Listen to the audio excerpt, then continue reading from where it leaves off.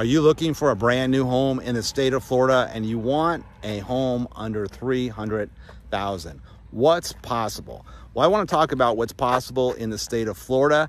But first off, let me introduce myself. My name is Troy Funk, and it's Funk, F-U-N-K, Fun K. I'm a licensed real estate broker in the state of Florida.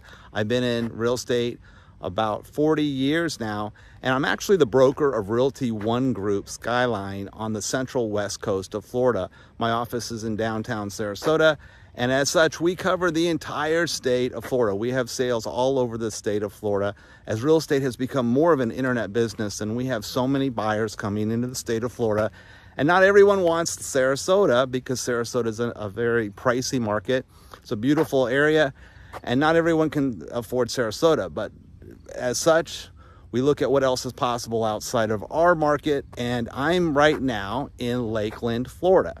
Now, why Lakeland? Now, when we look at new construction and you want to say, I want to stay under 300, Lakeland can work. It can work right now. Now, the market's always changing, so ebb and flow, but right now in this history point, I can find you a brand new home in Lakeland for under $300,000. Now, that's a home that has its own lot. It is not attached to another home. It's a 2-car garage, 3-4 bedroom house, and move-in ready. So ideally, that's a good opportunity for value. Now, what determines value in Florida as far as prices? Now, that's the big issue, because a lot of people want certain things and it's not real. It's not honest. It's not going to happen, or at least not right now. And they think, well, all the market's going to crash and it'll be affordable again. Well, I wouldn't bet on that one. I mean, I know people that have betted on that and lost. So if you're in the market to buy a home now, what does $300,000 buy you today? Well, $300,000 buys you a new home in Lakeland. Now, Lakeland's a nice area. It's a rural area. Lakeland is about an hour radius from Tampa, an hour radius to Orlando. So if you're looking for employment, or you're looking for an area for a new home, moving to Florida, and say, I also need an area that's close to work or has work opportunities, this is it. Now, this could be a good fit. When we look at values in Florida, it gets down to quality of life. Big issue is the better the quality of life, the more it's going to cost. And what do I mean by that? Well, let's just say you want to live by the beach, or you want a beach community. When you look at Florida, the entire perimeter of Florida, anything close to the beach, on the beach, near the beach, is normally at a premium. The most expensive real estate in Florida is typically on a beach or right near a beach. And as such, if you're looking to get a better value, you're going to need to stay away from the beach. Now, you might want to live near the beach, but it's a matter of how close can you live to the beach for your price point. So that gets us again to opportunity. Now, if you're looking for a new home and 300 is your mark, Lakeland could be a good starting point. Is it possible that the price can go down? Yes, it is. And there's areas such as Ocala, north of Florida. So where we are right now, if you were to go north in the Ocala area, same house here in Lakeland is less expensive in Ocala. So what's wrong with Ocala? In fact, nothing's wrong with Ocala. Ocala is a beautiful area, but Ocala is a rural area as well. So it gets away from the lifestyle of being close to the beach, close to an abundance of shops and restaurants and things that may be attractive.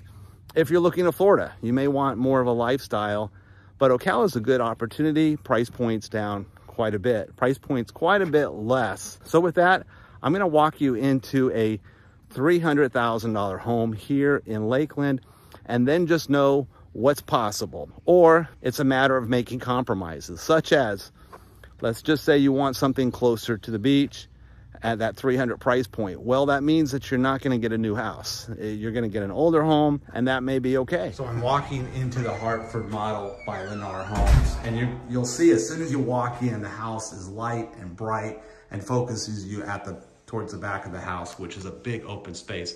The ceilings are high, and what's real nice is all the wet areas of the home, the main areas, the bathrooms, the kitchen, the areas that are going to get the most traction, all have tile. Now, this tile is a standard feature of the home. It is not an upgrade. It comes with the house. The builder does select the colors. So ideally, the coloring is either kind of a light tan or maybe a light gray. And the builder does pre-select colors. So when you pick out a home, the builder tells you what the color scheme is like for the particular house that you like. But this model is a popular model. As soon as you come into the house, off to the right are 3 bedrooms. And this is ideal because up to the front, you have a front bedroom with a big window and of course a closet. And every room has a ceiling fan, which is a standard feature. It also has recessed lighting. The bathroom here also has hard surface countertop and the bathtub that has tile. Now, that's kind of interesting to note because when you look at another model that's also similar to this by another builder, it is the Cali model by D.R. Horton. Now, D.R. Horton builds a house that's similar to this floor plan, and that's their Cali. Their 3 bedrooms are configured a little bit differently because one is off to the left. You have 2 bedrooms here, and there's also a lanai space, but it's comparable in square feet, price point, and something that if you're looking at this price point, you're gonna probably see these 2 homes. Now, this second bedroom is off here. Again, standard ceiling fan. Third bedroom. Every bedroom has a closet, and you'll note the tile is just in the main areas. The bedrooms have carpet. Walking throughout the house, you'll see that this is the showpiece back here. Big, light, and bright, open space, recessed lighting, cabinets, hard surface. Now, when the builder builds, they have 2 choices. It's either white or it's an espresso cabinet. And with Lennar, you get handles, which is a nice feature. And another nice thing, or something that's common with Lennar, is the sill plates are all marble sill plates. Not so much with D.R. Horton. D.R. Horton has different levels of finishes, but typically I've not seen their homes have sill plates. They don't offer ceiling fans. The cabinets don't have handles. So it's just, those are minors, but it's just something to look at when you're looking at other model homes. This is a big open, light, and bright space with the sliding glass door, with a little patio that goes to your backyard. And back towards the house is your owner's suite. Now, this is a nice sized room, and you can see that just by the size of the furniture. This looks like a king bed, 2 large side pieces, a big chair, a big dresser, and everything fits here very comfortably. So this space is very nice with that back window that looks onto your own backyard. Gives you a lot of space. The owner's suite bathroom is also big, light, and bright. And again, we're going into the wet area, so the tile is standard here. Solid surface cabinets, dual vanity, big mirror, recessed lighting. This is your walk-in closet, and it's a big closet at that. You can see how much space you have in here. So this is ideal. And then back to your wet areas, it's tile and a water closet off to the right. So this is a very comfortable space. Very nice home, a lot of benefits, a lot of upgrades. This is pretty much their base opportunity. This is what you can get at an entry-level price point with Lennar. Very nice home for the money, a lot of nice features to it. And as I mentioned, there's also other builders that build homes similar to this that have little different nuances with that.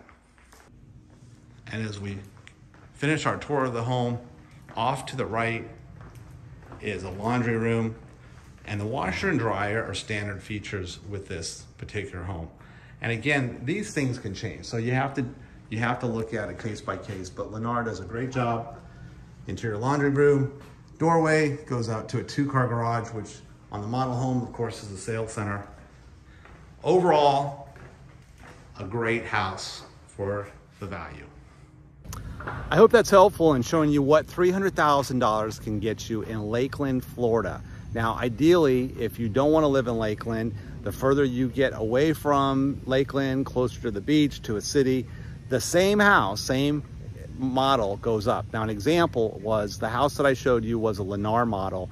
There's a model similar to this with D.R. Horton. It's called the Cali.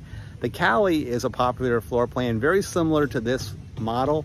And the Cali is built by D.R. Horton all over the state of Florida, but the price is very different. For example, that home 20 minutes away from here, there's about an $80,000 difference. Now, what do you get for $80,000 more? You get the same house, but you get it closer to Tampa. It's closer to the beach. Now, again, the closer you are to the water, the same house is gonna go for more. So if you're not sure where you wanna live, one thing I would suggest is to check out my website, troyfunk.com, my name, and look into new homes, because on my site, I give a preview of what's possible all over the state of Florida. You can look at new homes throughout the state and get an idea what new homes are selling for in certain locations throughout the state of Florida. I started with Lakeland today because it's a good entry-level price point. 300 is about baseline for Florida. As I said, yes, you can still get less than 300, a little bit less if you go to Ocala. Central Florida is gonna be your best value for the house. If you want the, you know, if there's a certain number you're looking for, you're gonna get more house for your money. However, you compromise lifestyle. And that might be a big thing if you're looking for school districts, if you're looking for employment, if you're looking for retirement. Those might be non-negotiable things. So again, this is possible throughout the whole state of Florida. You can shop online, look at my website, look at new homes all over. And again, if you are looking for a new home, I want to represent you. I want to help you with that purchase. Now, as a buyer, a lot of times a buyer thinks, well, I'm going to save a lot of money if I work with the builder direct.